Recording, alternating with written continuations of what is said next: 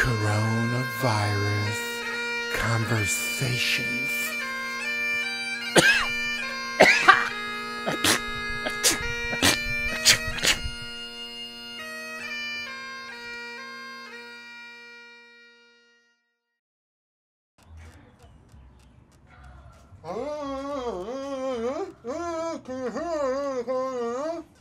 Huh?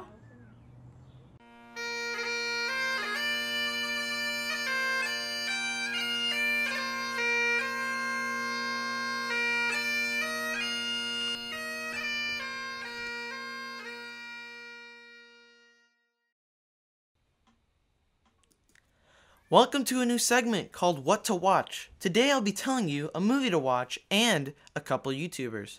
First up, a great movie for the family is Toy Story 4. It came out last year, and I think it's the greatest Pixar movie since the original Cars. The movie is about Woody and the crew getting used to their new owner, Bonnie, and now they have to take care of a toy she made called Forky. You could see what happens next on Disney Plus and some other social platforms. Next up, if you know a youngling who loves Minecraft or any other game, then you might want to check out Stampy Longhead. He's a gaming YouTuber who plays Terraria, Minecraft, Overwatch, and a variety of other games. He's good for kids younger than 10. And then for kids like me, there's a YouTuber named Steve Terryberry. He's basically if Jim Carrey was a guitarist. A very energetic and weirdly awesome guitarist who does many things like fixing horrible songs, busting subliminal messages, and makes fun of metal, and much more. He's good for kids 13 and up. So there you go. A brand new segment with more things to do during this time in our houses. I'll see you guys next week. Now off to my dad, who's going to tell you more things about other stuff. Hello everyone, welcome to a new segment called Fitness Time. Today we're going to do some yoga with our master here. So why don't you Let's get in set position! Yes, arms out. Okay. Today I am going to take you through some fitness. My name is Master Who Flung Dung. Master Who Flung Dung. Oh, excuse me. Master Who Flung Dung will. Oh, excuse me. Master Who Flung Dung will take you through fitness. Today we're going to do yoga. And this is my instructor. Your hands out. All right, to loosen up, we want to bring our noses to our feet and keep our back and knees still. Ready? And go. 3, 2, 1. 3, 2, 1. Bring your nose to your knees. Who did it? Yes, who did it? Oh, excuse me. And back up. Okay, do you feel stretched? No. I feel stretched. Don't talk back to the master. Okay? All right, now we are going to do Master Who Flung Dung's. Oh, excuse me. We are going to do some yoga poses, all right? This takes extreme strength, okay? So the first one I want to see all of you doing, okay, is called the smell of your pits. The smell of your pits. So this one, you want to get in a wide stance like this, and you want to stretch this way until your pit comes to your nose, and sniff. Oh, excuse me. And sniff. And sniff. And back up. And back up. Wave. Wave, everybody. Wave to the Titanic. Wave. Yes. Yes.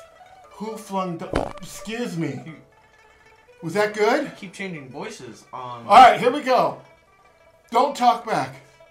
This one, you guys, I want you to face this way. Are you facing this way? All right. Here it is. This one is called... Are you facing this way? You're facing the master. All right, turn around. Okay. All right. All right. This time, I want you to take your hands to your toes. Hands to your toes, and then walk it out. Walk it out. Walk it out. Walk it out. Now lift your head. Lift your head. And sing cock-a-doodle-doo. Cock-a-doodle-doo! Go ahead, cock-a-doodle-doo. Cock-a-doodle-doo. Cock-a-doodle-doo! And back, and back. Are you feeling better? Are you feeling relieved? Is the coronavirus just leaving your system? I think so. I think so. All right, don't talk back to the master. Hands out. Set position. And the last one. This one's called the murder victim. The murder victim. I'm going to have my assistant right here lay down, right here, on your butt. Get on your butt. Lay down. Okay. Put your hands out. And give me one leg like this. Yes. Now close your eyes. Relax. Relax. Can you see? This is called the murder victim. Everyone can do it. Everyone. Everyone. And back up. Rise. This is called the resurrection. It's Easter. It's coming. And we're back up. Yes. Well, thank you guys for participating in Who Flung Dung... Oh, excuse me. Who Flung Dung's fitness class. Do you feel better? Thank you. And put your hands together and namaste.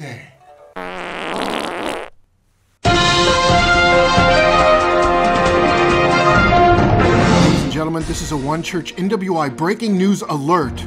Chaos is reigning all across the country, all across Northwest Indiana, as kids are made to stay home and, wait for it, do homework at home. Oh my gosh, pictures are coming in right now. Look at this kid named Jonathan furiously seeking out food. No, he's not seeking out food. He's looking for lost books and homework. Instead, he found this. A pretty girl named Jada staring at her computer, wishing for, and I quote, this just coming in, not to do homework, and I quote, to do anything but homework. Oh my gosh, in further news, breaking in Northwest Indiana, we found this kid was super angry when she found it was not true that homeschoolers don't make quill pens, and she had to continue doing her real homework. And finally, ladies and gentlemen, in this emergency alert, there was one kid who asked if she liked e-learning.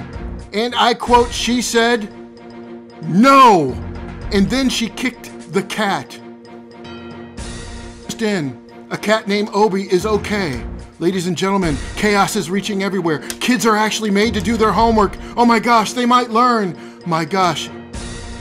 Tune in next week. And if you want your kids' pictures to be on this show, send them to me through Facebook Messenger during the week. I am John Pappas, and this has been a breaking news alert.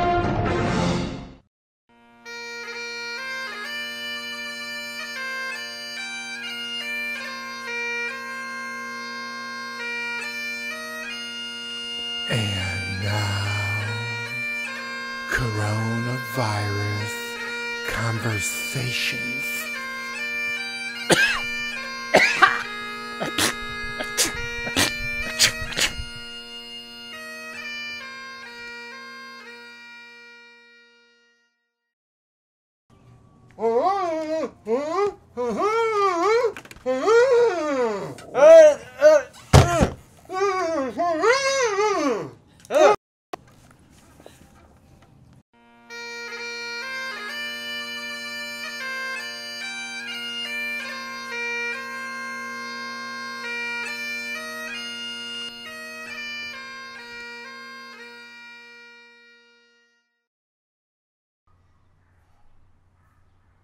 Hey kids, are you paying attention out there? Are you sitting still for your family? Are you listening to Mom and Dad? Well, now's the time to prove yourself that you're listening. Tonight, we have story time, and we have the real video just for you. So pay attention, grab your books, because this week the story is The Son of Laughter, and as a special treat, we even have the video for you. So if you're ready, here we go. 3, 2, 1, and away we go.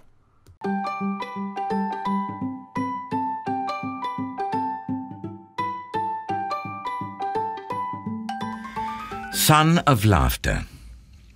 Years passed, and things didn't get any better.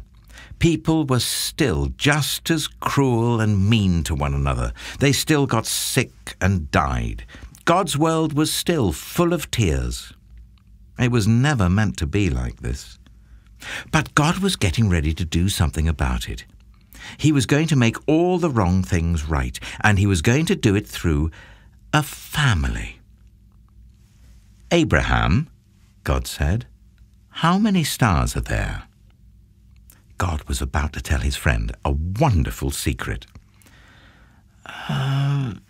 Let me see, Abraham said, rolling up his sleeves. But have you ever tried counting stars? Then you know how hard it is. 993, 994, 997... No, wait. 1, 2... Well, of course, he kept losing count. Too many, he said. Guess what? God laughed. I will give you so many children and grandchildren and great-grandchildren, you won't be able to count them either. Abraham couldn't help giggling at such a wonderful idea, but he stopped himself. How could he have a family? Don't be silly. He didn't have any children, let alone grandchildren. He wiped away a tear. Anyway, it was far too late for him to start having babies at his age. He was 99 years old. What could God mean? Abraham, God said, believe me. And then God told Abraham his secret rescue plan. Abraham, I will make your family very big, God promised, until one day your family will come to number more than even all the stars in the sky. Abraham looked up at the dark night sky, thick with stars. You will be my special family, my people, and through you everyone on earth will be blessed. It was an incredible promise. God was going to rescue the world through Abraham's family. One of his great-great-great-grandchildren would be the child, the promised one, the rescuer. Oh, but it's too wonderful, Abraham said. How can it be true? Is anything too good to be true? God asked. Is anything too wonderful for me? So Abraham trusted what God said, more than what his eyes could see, and he believed. Now when Abraham's wife Sarah heard God's promise, she just laughed to herself. But it wasn't a happy laugh. It had tears in it. She had always wanted a baby. Could her dream come true?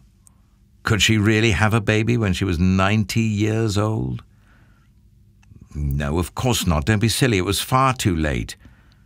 Sarah didn't believe God could do what he promised. She had forgotten that when God says something, it's as good as done. Of course, it was as easy for God to give her a baby son as it was for him to make all the stars in the sky. And sure enough, 9 months later, just as God had promised, Sarah gave birth to a baby boy. They named him Isaac, which means son of laughter. And Sarah laughed. But this time it was a glorious, happy laugh. Her dream had come true. God would do as he promised. He would always look after Abraham's family, his special people. And one day, God would send another baby. A baby promised to a girl who didn't even have a husband. But this baby would bring laughter to the whole world. This baby would be everyone's dream come true. Did you pay attention? I think you guys did. Were you guys good? I think you were. Hey, wasn't that a great story? Here's what you can do. Tonight, after this show, go out and look out the window and look at all the stars. And every time you see a star, you can know this, that God keeps his promises and he's looking over his children, and that means you and that means me. I love you guys. Wasn't that a great story? I think it was. Well, I think we got some more stuff to show. So away we go. Well, what's up, everyone? I hope you've enjoyed the Under the Roof show so far. Hey, I have a quick word for you, and I think it's going to be really good. It's about David and Goliath. And if you don't know the story, I'm going to go through the story, and then I'm going to give you a couple points that I think would really be encouraging during this time. So around 3,000 years ago, there were two groups of people that were in constant war all the time. It was the Philistine group. The second group was the Israelites. And many people don't know this, but the Philistines were really a coastal people, and they were always trying to make their way into higher land and better land, especially towards Israel. So they were constantly challenging Israel and challenging the kingdom and challenging this new king called Saul. Well, the Philistines decided to go to war with Israel to get better and higher ground, but King Saul, the first king of Israel, he saw that they were coming and headed off their surprise attack. And so the two groups met around this valley called the Valley of Elim, and they became deadlocked. The northern part of the valley where the mountains were, that's where Israel was, and it forced the Philistines to the southern part. So if you can imagine this, there's mountains and a field, and they're dug in on both sides. And so neither one of them would go into that valley because it would leave their army exposed and their troops exposed. And so they had to sit there and strategically figure out what was going on. Well, for weeks and weeks in the story of David and Goliath, how David emerges, those two armies sat across from that valley just staring at it. They're trying to strategically figure out what to do. It was there where the Philistine army decided to send their mightiest warrior out, and his name was Goliath. And they were going to do what they called in ancient warfare a single combat. So this single combat thing was a way to settle disputes against warring nations. And it was a way to prevent a full-scale war and all that bloodshed by sending out their very best warrior for a winner-takes-all duel. Well, it just so happened that the Philistines, they loved this because they had a guy named Goliath who was a legendary, and the Bible says, a mighty champion. And by the way, this story's in 1 Samuel 17. So Goliath, it says, was over 9 feet tall, and he's covered in bronze armor that is like scaled like a dragon. It's said that the tip of his javelin weighed 160 pounds. So it was really well known that this was a mighty warrior.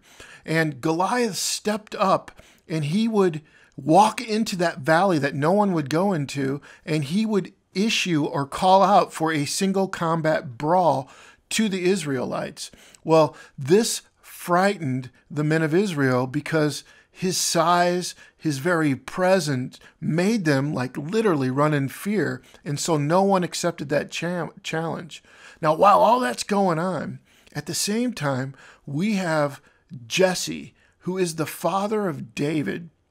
And what we find out is that he had several sons, one of them being David, but his other sons were literally bogged down on the northern ridge waiting for the king to give orders about what to do.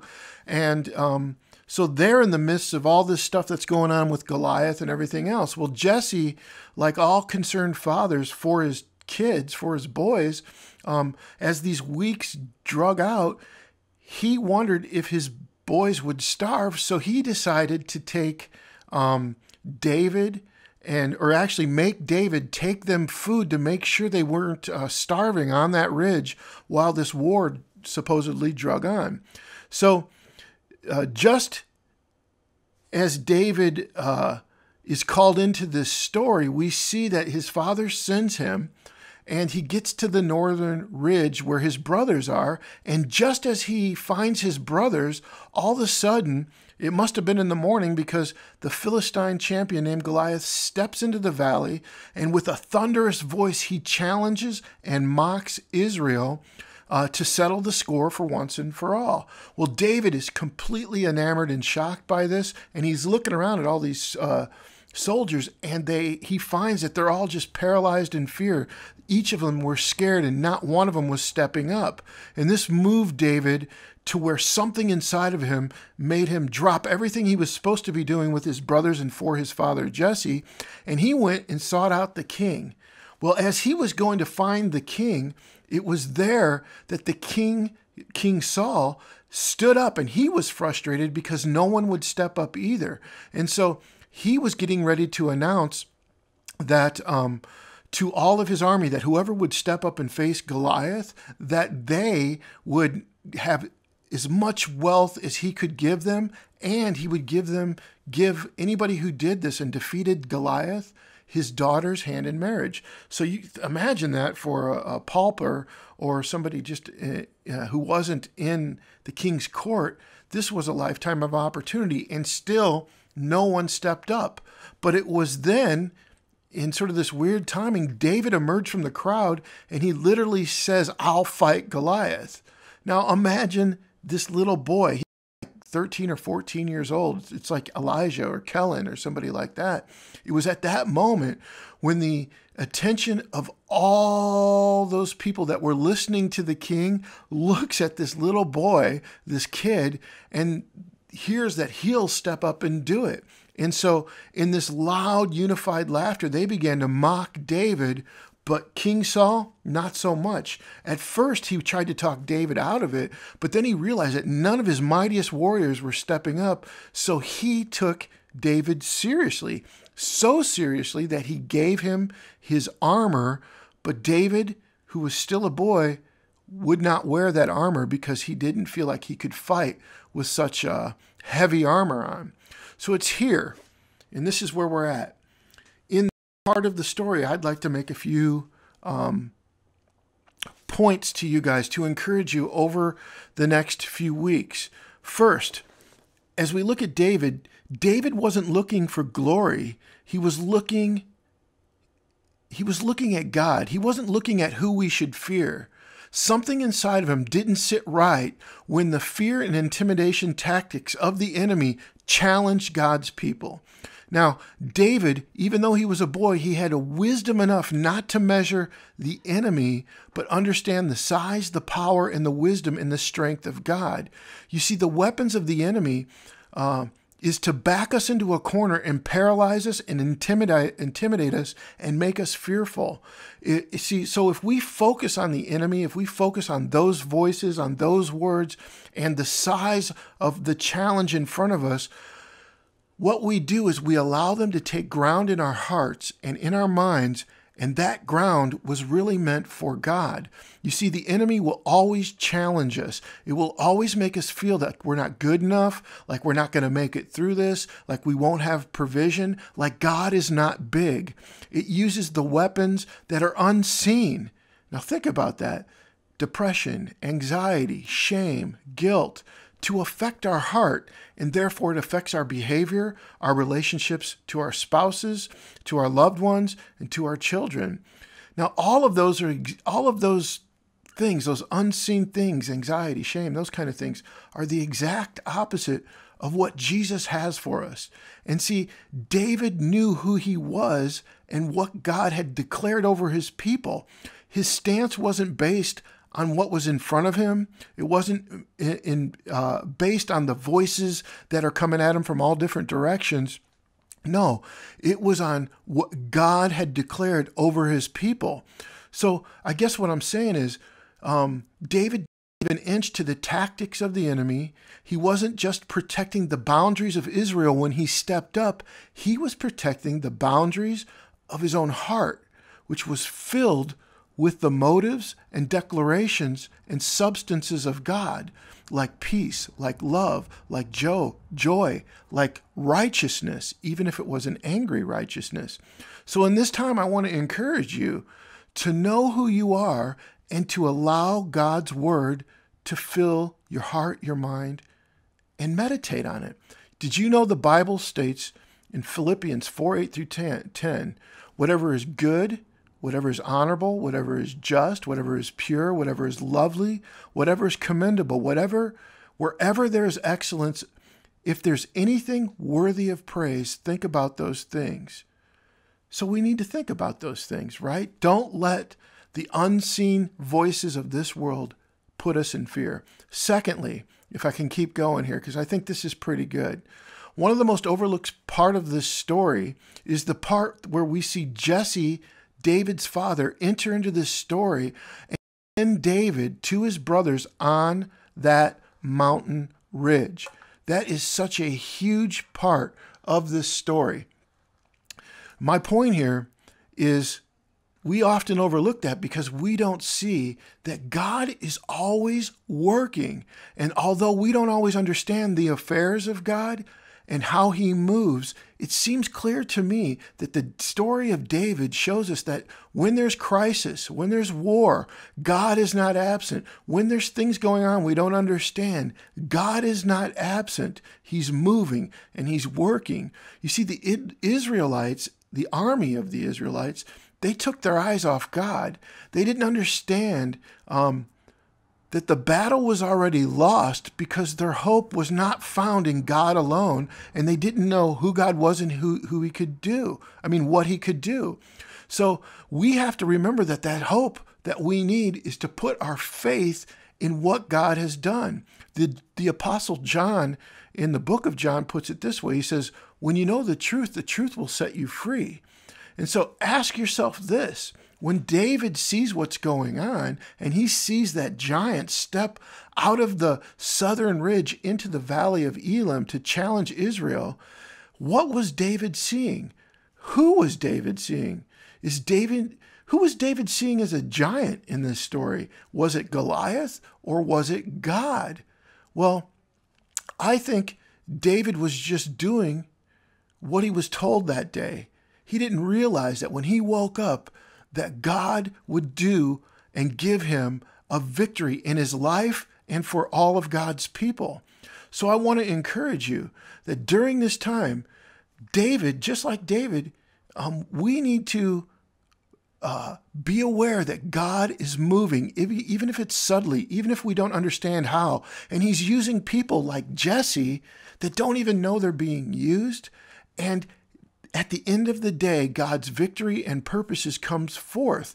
So we know that we can stay in faith and stay in hope. And the Bible tells us that those who hope in the Lord will renew their strength. They will soar on wings like eagles and will run and not grow weary. They will walk and not be faint. So I want to encourage you to stay in hope. Keep the word of God in you and allow it to form you by knowing who God is and what he can do. David did not wake up that day thinking he would become King David one day. It's God who establishes his purpose subtly through things we can't understand. Here's the last thing I want to get. This has to do with King David and Saul. When David is allowed to go to Goliath and defeat him, he's allowed to do that by King Saul. And remember, Saul gave him his armor, but David refused it. See, we need to understand is that David knew how to fight the enemy. The Bible says the enemy's not the flesh and blood, but it's the spirits and principalities. In other words, the real battle we really are going to go through is unseen. Well, this is obvious when we look at the army of Israel in front of the Philistine army. They're acting in the flesh, but Goliath was winning because he had already intimidated them. He had paralyzed them with fear. He made them hide in anxiety, so they were unable to act. But when David showed up, that changed everything. You see, the Israelites, the army, were dressed in the wrong armor. Their armor wasn't empowered by the things of God. It wasn't empowered by the hope and the strength and the courage of God. They chose fear over those things. They chose cowardice over those things. They weren't dressed in the things that God gives them that only obtainable through his victory and by faith. So what are some of those things that the enemy tries to attack us with that we can learn from this story? The first thing is deception. Here's what we need to know. Like the army of Israel, just because they believed in God didn't mean they trusted him, right? They all thought they were God's children. But when you don't know God, then you don't know what he can do. And that is the first step to being deceived and putting your hope and faith somewhere else. And you start listening to the wrong voices. The second thing is, so don't be deceived. Put your hope in Jesus. The second thing is paralyzed. Lack of faith keeps us from action, from purpose. You know, the book of James tells us to be doers of the word and not just hear it. What good is believing in God if we're not able to live that out and experience the victory just like David did? When we get to experience God's goodness, doesn't that give us confidence that no matter what comes before us, we don't look at the problem, we look at how big our God is. So don't be like Israel and become a victim by lack of faith. Trust and hope and put your faith in God. And when you feel like fear is coming on, grab your Bibles, grab the word, and see what God says about it and trust. The third thing is cowardice. You guys, inaction is not purpose. And when we're paralyzed by things like fear and anxiety, that isn't God's purpose for us. You see, David lived with purpose because even on his worst day, even when he sinned, he still loved God and wanted to live for God. And so God was gracious towards David, and God gave him victory after victory. It didn't mean David didn't feel consequences of things. It just meant that God never forsake him, and God always got him through. Israel's weakness in this battle wasn't strategic. It was faithlessness, which led to purposelessness. That's a big word for me. But listen, guys, distrust in God doesn't reveal God's victory. So I want to encourage you, don't go towards retreat. Don't hide in shame when these feelings come on. Stop, pray, read the word of God, and allow God to bring victory in those areas in your life. When we have purposelessness, when we are paralyzed by things, it just leaves us where we are, and God doesn't want to do that. Did you know that the victory that we have in Jesus is there to get that unseen enemy, those voices that scream at us when we have those few moments alone? It tries to get us to dress in the wrong armor. Do you get what I'm saying? Did you know that the Bible talks about putting on the right armor? And that's what I want to leave you with today. The Bible says in Ephesians 6:11-20, put on the whole armor of God, that you may be able to stand against the schemes of the devil. Therefore, take up the whole armor of God. Stand, therefore, having fastened on the belt of truth, put on the breastplate of righteousness, put on as shoes for your feet the readiness of the gospel, which is your peace. In all circumstances, take up the shield of faith, which will distinguish and put out the flaming darts of the evil. Take the helmet of salvation and the sword of the Spirit, which is the word of God, and declare it and pray it at all times in the Spirit. You guys, the victory is there for us, even in times like this. Like David, as we read out the word of God, we know who he is and then who we are and what he can do.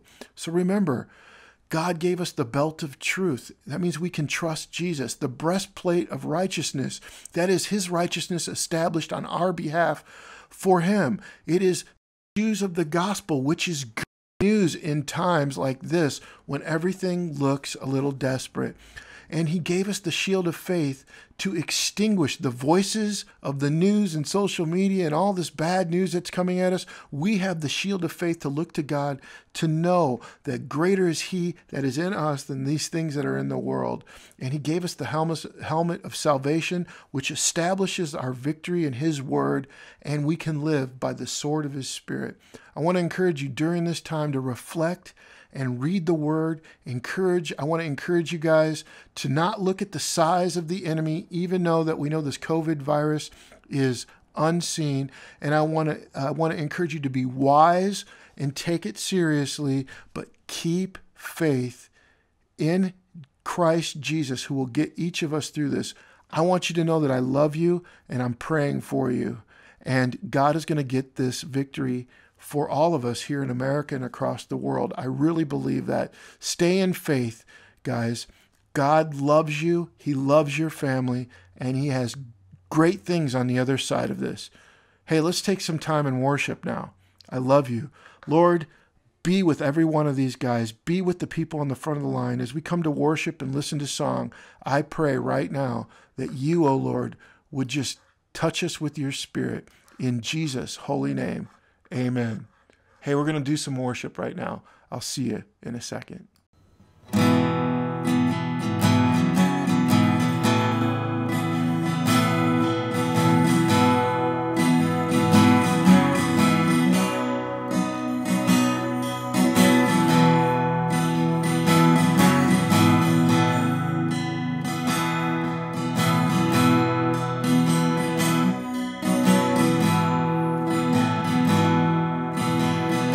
I've been held by the Savior. I've felt fire from above. I've been down to the river. Ain't the same, no, the prodigal return. Oh, my hope is in Thank God my yesterday's gone. All my sins are forgiven. I've been washed by his blood. I'm no stranger to prison. I've wore shackles and chains. I've been freed and forgiven. Ain't going back, no, I'll never be the same. That's why I see all my hope is in Jesus. Thank God my yesterday's gone. All my sins are forgiven. I've been washed by the blood. There's a kind of thing that breaks a man, breaks him down and makes him bend his knees. God, I've been broken more than a time or two, yes Lord, but you picked me up and showed me what it is to be a man. That's why I sing all my hope is in Jesus. Thank God my yesterday's gone. All my sins are forgiven. I've been washed by the blood. Come on and sing now, that all my hope is in Jesus. Thank God my yesterday's gone. All my sins are forgiven. I've been washed by the blood. 'Cause I've been washed by the blood. Ooh. Been washed by the blood.